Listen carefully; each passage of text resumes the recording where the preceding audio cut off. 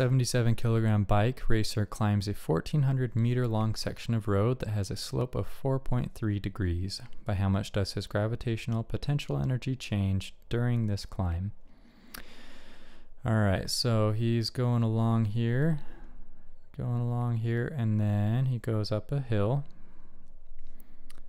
that is 4.3 degrees. And they say this is 1,400 meters. And extend this out a little bit. By how much does his gravitational potential energy change during this climb? So U is gravitational potential energy, and that's equal to mass times gravity times delta Y. So in this one, we're not going to use the 1,400 because that's how far he rode, sure, but that's not the change in Y. So if we were to put over the top of this a Y axis, and we'll say that the bottom of the hill here where he is X, what we're looking for is this distance. We want to know just the change in Y that he went up. But hey, look, we have a right triangle right here.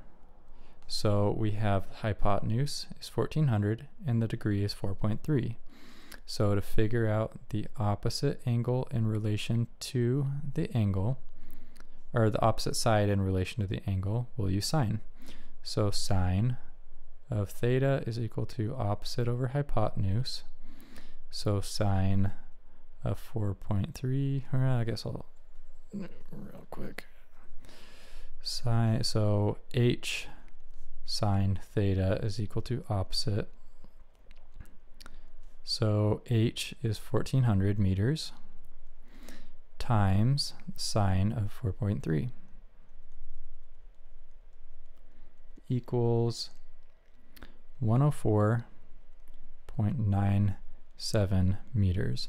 So even though he rode 1,400 meters, all that he changed with his delta Y was 104.97 meters. All right, so now we have everything. So we know that U is equal to the mass of the guy, which is 77 kilograms, times gravity, which of course is 9.8, times his delta Y, which we just solved for, is 104.97 meters. And that gives us 79,210.362 joules, and they want it in